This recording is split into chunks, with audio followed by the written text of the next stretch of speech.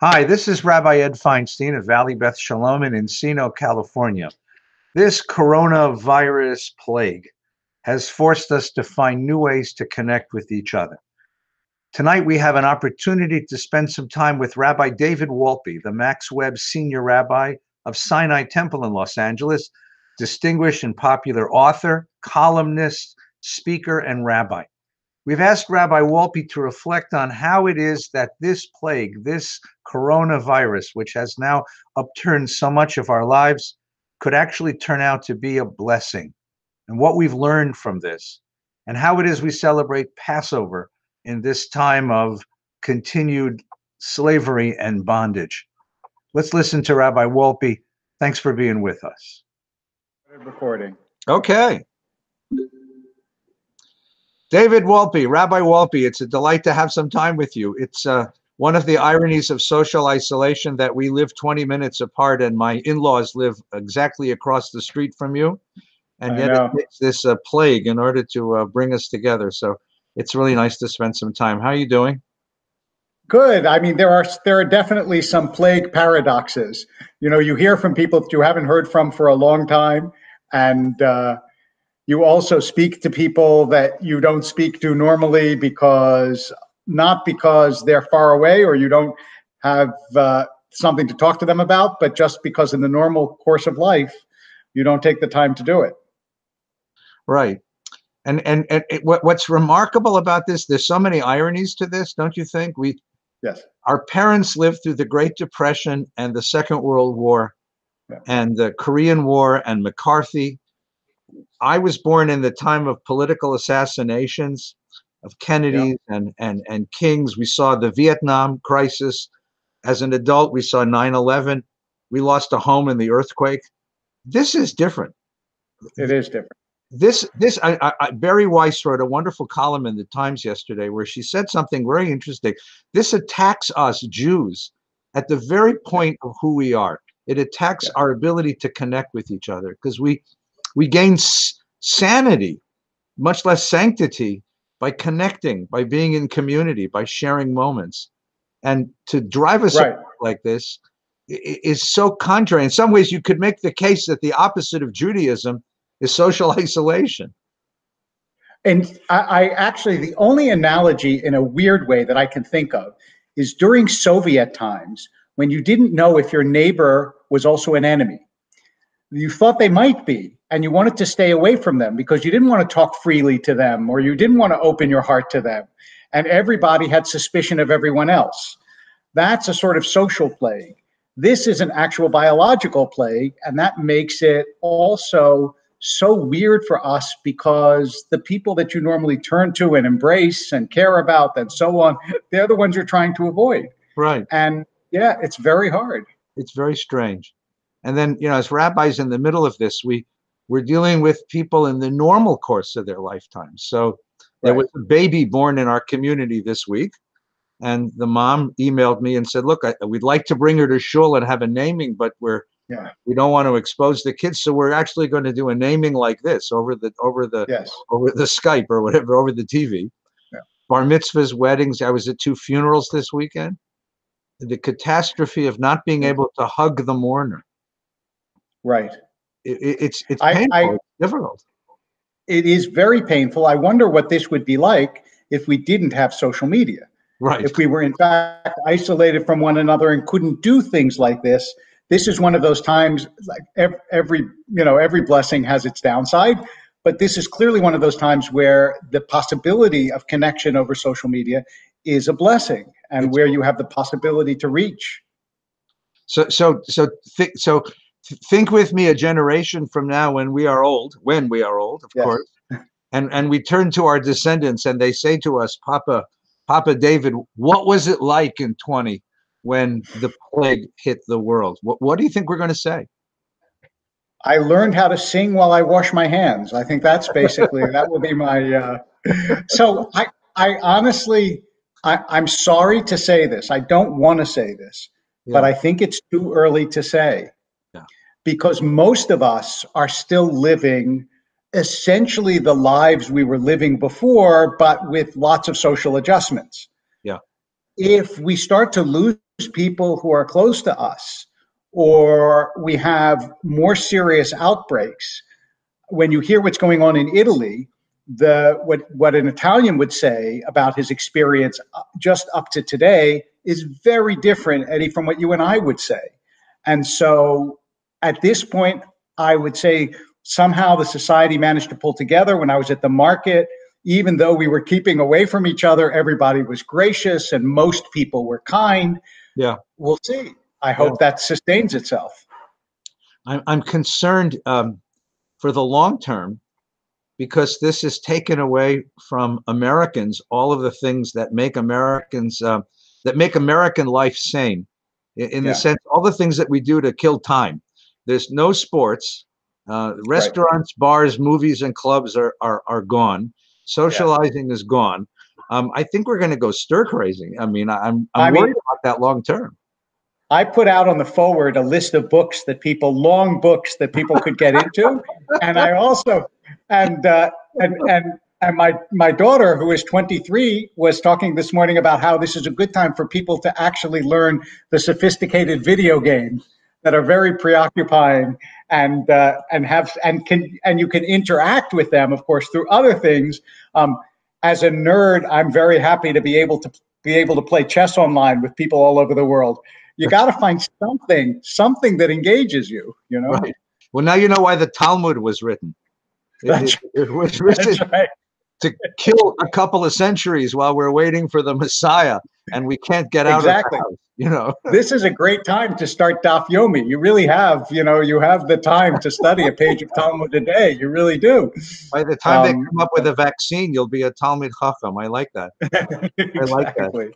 What are you saying? But the attitude, I just want to say that the attitude that we're sort of exemplifying is there are ways to make this into a blessing. That doesn't mean you're glad it happened. And on balance, it's obviously not a blessing. But there are ways to try to make this not just a bad thing. So, yeah. I think that's you wrote about that once, and it's a good book, by the way, and it was a beautiful lesson, and I appreciate that very much. I appreciate that very much. So what are you saying to your community in the moments that you can speak to them about how they're going to hold forth? I mean, that's part. Yes, please. Go ahead. No, go ahead, please. Barry Weiss wrote this very cute line that both you and I can relate to. They said, for Persian Jews, social isolation is a wedding with only 400 guests. And both of us have enjoyed, the company of so many wonderfully exuberant Persian Jews and wonderful simchas. But for all of our Jews, what are we saying to our communities about how to hold strong through this? So let me give you an example. There is a family that I'm very close to, a Persian Jewish family, that was going to have a big party for their daughter's bat mitzvah. And I wrote them a long letter, and I said, don't do this.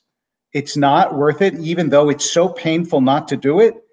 This is a crucial time. And the father wrote back. He's a very gracious and thoughtful man. And he said at the beginning, I know this was a hard letter for you to write, which was a very sensitive thing to say, because it was a hard letter for me to write, to ask somebody not to do that. But I think that people have to avoid two dangerous syndromes. One is the syndrome of denial, that this, because you can't see it and because it hasn't hit you yet, it won't happen.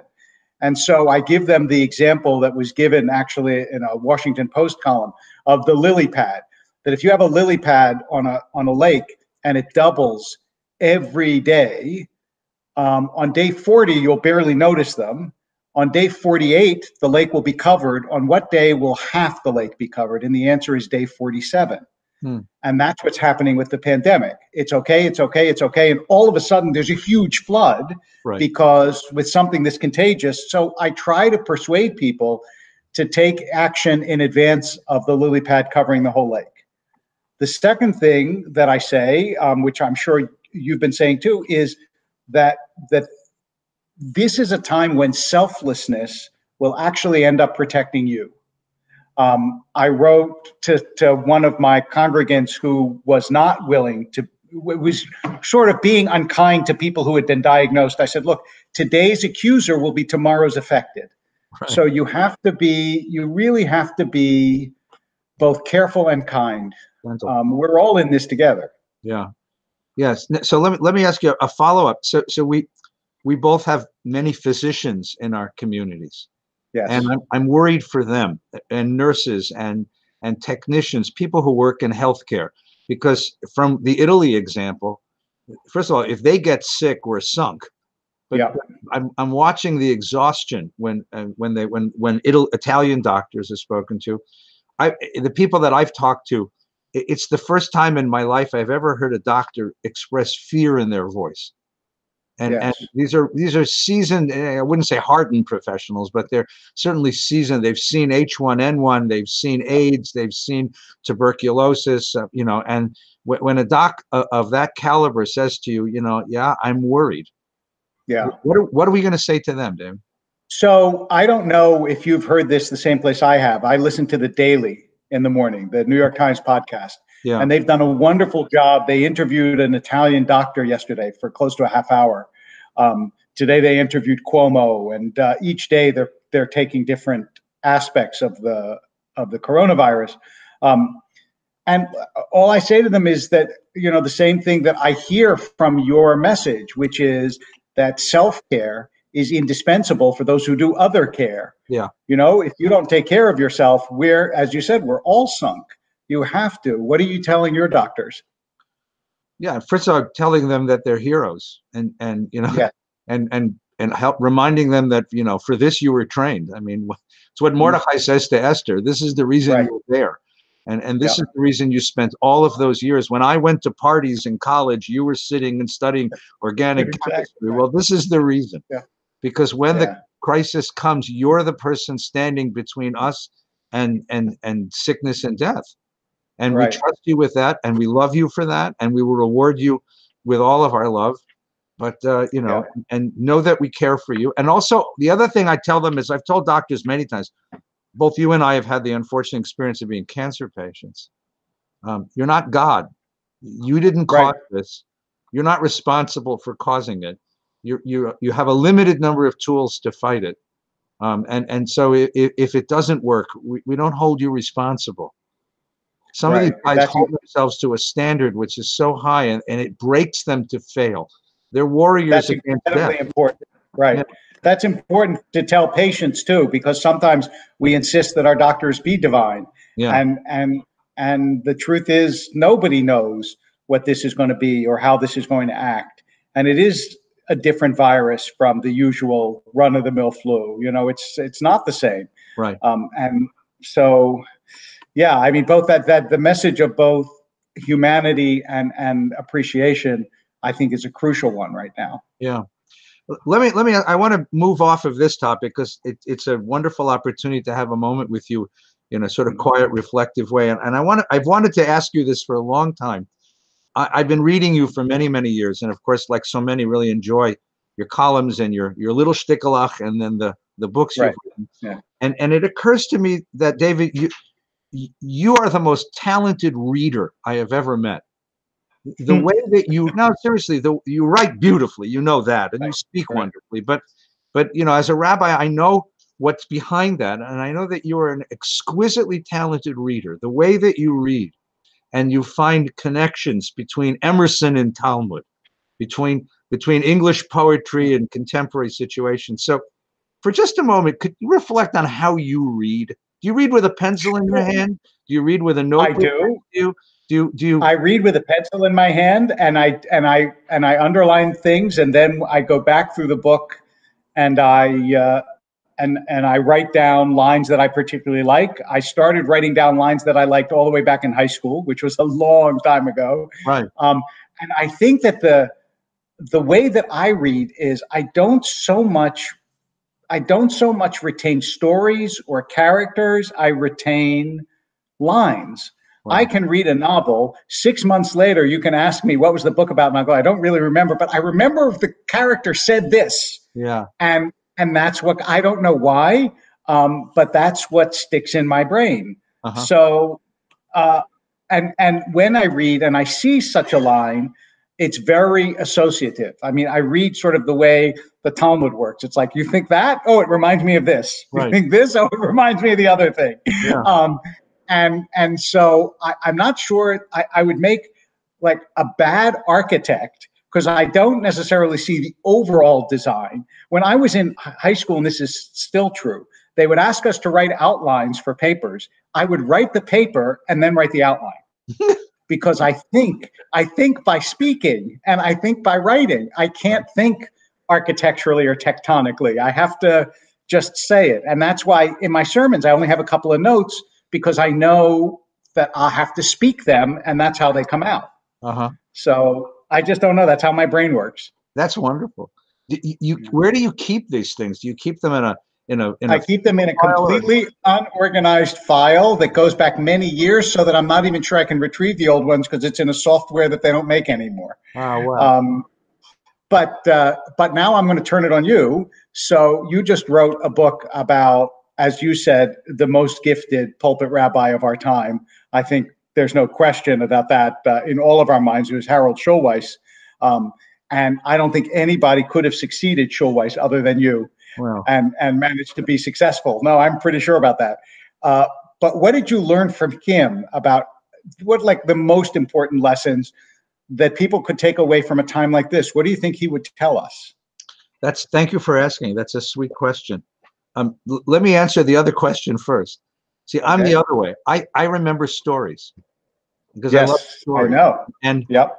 so I'm so jealous when I read the way that you write lines, and I also have a file, but it's a mess, But but story, I'm always looking for interesting stories, because stories for me sort of capture a quality of human reality brought down to its essence, and that's what makes it so powerful. So when I sat down, I knew I wanted to write Harold's biography. I started working on this 7 years ago, and the problem was, you have this vast life. And the question is to find the story of his life, to find the through line, the plot, as it were. If you were a novelist, you would be looking for a plot, or a basic skeleton of a plot. And as I began writing on him, I discovered, and I didn't really put this into words until I finished the book, which was that what he was able to do was to capture, again, the narrative of the moment. Narratives of American life, narratives of Jewish life, and correct them when he saw flaws in those narratives. And that really what Schulweis's genius was. For example, the famous one is he understood that the Holocaust narrative was becoming part of us. It was becoming a foundation of American Jewish identity in the post-war period. But he saw that it was destructive. That unlike Emil Fackenheim's famous dictum, the building a Judaism on a 614th commandment, a Judaism based on resentment against Hitler and contempt for the Nazis wasn't a positive statement about meaning in life. You needed something positive. And that's really what sent him to look for Christian rescuers and to retell the narrative of the Holocaust. He rejected the narrative of assimilation. He said, there's no inevitability or inexorable quality of assimilation that's going to destroy Judaism. Jews are leaving Judaism because Judaism is boring, because it has nothing to say to life, because it's not speaking to the moments of our lives. And that's why that's why he spoke the way he did. And that's why he organized the synagogue the way he did. So the great lesson of his life is to listen for the core narrative.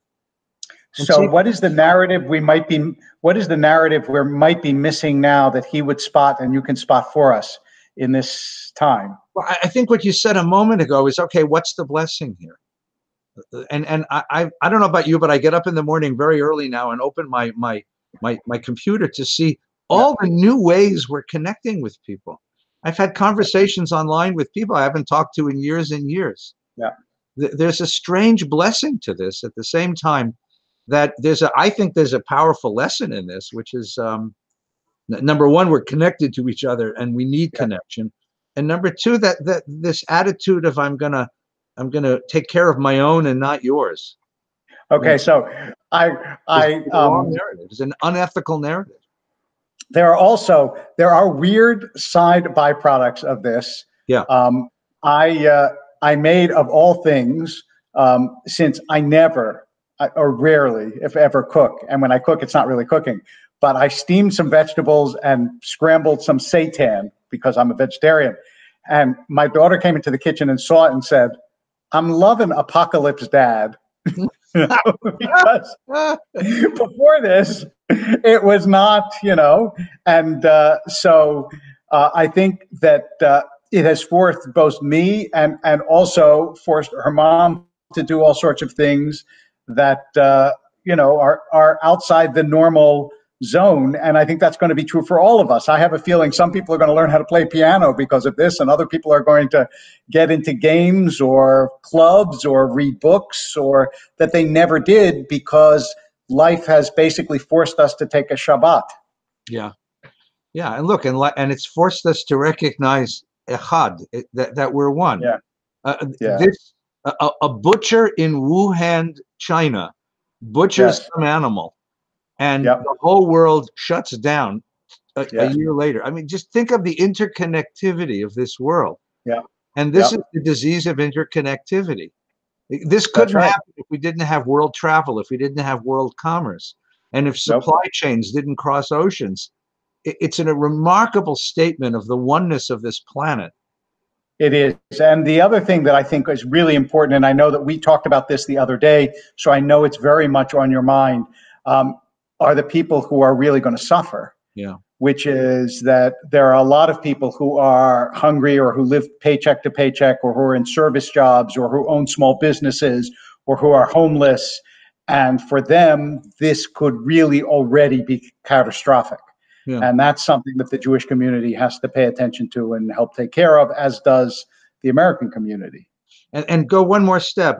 My father is still living. My father's 92, and he lives in a beautiful suburban rest home here in the valley. It's a gorgeous place. And they're terrified. I mean, they have Yeah, a facility with hundreds of older people. And my poor dad is locked in his room. They deliver his meals three yeah. times during the day. He has a television. He has a computer. He has a caretaker who comes to visit him during the day to help him. I think this is going to force us to rethink old age in some way, Yeah. because God forbid the virus gets into a place the way it did in Seattle. Right. But Look, more than that, the notion of isolating older people this way, we have found a better way to do this. Yeah, I was on the phone this morning actually with a congregant who was telling me that she can't visit her husband because he's in a nursing home Right. and she can't see him. They can't visit. And so, nope, it's all locked, it's quarantined. Yeah. So you're right. We were not prepared for this. I mean, everybody knew in theory it could happen, but it happens in a Michael Crichton or a Stephen King novel. Right. It doesn't actually happen in life, but now it's happening in life. Right. But this particular piece of it, instructs me that, we've reached a point where we can extend biological life into someone's 9th or 10th decade, but we haven't figured out what to do about soul, about community, about all Right. the other needs of a human being. And to create Yeah. this sort of, Moshavs Kenim, a village of just older people, that's not the model. I mean, it's clear that that's not. This is a biological indication that that's the wrong model.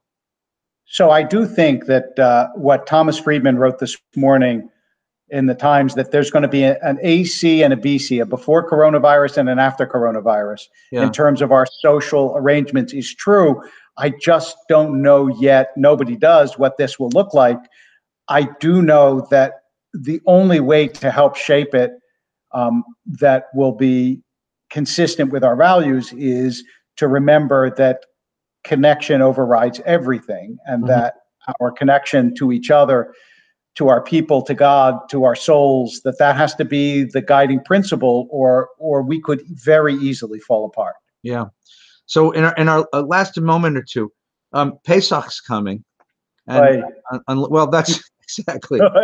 And unless God, there's a miracle of some sort of thing. They're testing the vaccine, but it won't be ready for quite a while. No. We're going to have a very strange Pesach. Yes. So what are we going to say this Pesach to each other? I mean, it's weird to talk about the time of our freedoms, man cherutenu, when in fact we're all prisoners. Right. I think First of all, it's good. The preparations are going to be harder. The shopping is going to be harder. Keeping Pesach is going to be harder. Seders are going to be tiny. I mean, someone asked me, should they have 70 people at their Seder? I said, under no circumstances should you have 70 people to your Seder. Right. And I think that this has to be, I mean, maybe this year the Seder is what it really is, which is the moment before you leave Egypt. Remember that Pesach really was before they left. Right. So maybe this year that's what Passover is. It's not after we left Egypt, it's before, and we feel some of the same apprehension and fear that our ancestors felt before they left. Right. Yeah. And blood on the lintel ain't going to help this time. No, it is certainly not going to help. In fact, I'd advise against it. Yeah. I would say Clorox wipes on the lentil are my suggestion. There you go. There you go. What happens though? What's the message of a holiday then? Look, people are going to ask us, "Where's God in all of this?" So where do we put God in all of this? Where do we find God in all of this? Really? Well, I think that we find God in all the blessings that we've just been talking about. In each other, in the fact that there are scientists all over the world who are working on this. In the fact that we're still celebrating Pesach thousands of years later, even in these straitened circumstances, the fact that you're worried about it, the fact that that's the question you ask, what do we do about Pesach when people are worried about a worldwide pandemic? I mean, I think that that's a beautiful question, and there is some of God in that question. I hope so. Standing in line at the supermarket, and a woman ahead of me was complaining that there was no toilet paper. And the guy behind me had somehow snagged a 24-pack of Charmin. So he ripped it open and gave her a dozen rolls of toilet paper. Wow. And said, you need these as much as I do. And the checker looked at both of them and didn't ring it up for either one of them. Really? That's a beautiful story. The checker just looked at he said, he didn't know how to do it anyway. And rather than call the manager, and he recognized chesed. He recognized chesed where it lives and just said, go, take it and be whole. And so somewhere in there, there's graciousness and there's moments of chesed, which is quite lovely. David, thank you for your time this morning. Thank you so much. God bless you. Be safe. Be well. You too. Bye. Bye-bye.